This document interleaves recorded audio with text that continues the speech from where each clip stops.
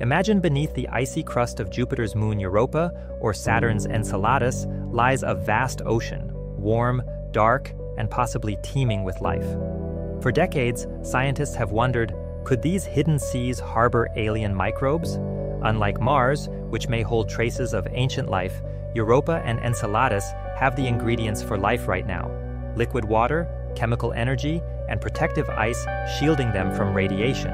Enceladus even sprays plumes of water vapor into space, like cosmic geysers, offering us a direct sample without drilling through miles of ice. NASA's upcoming Europa Clipper and ESA's JUICE mission are on their way to explore these worlds. Their instruments will scan the surface, study the chemistry of the plumes, and search for biosignatures, chemical fingerprints of living organisms.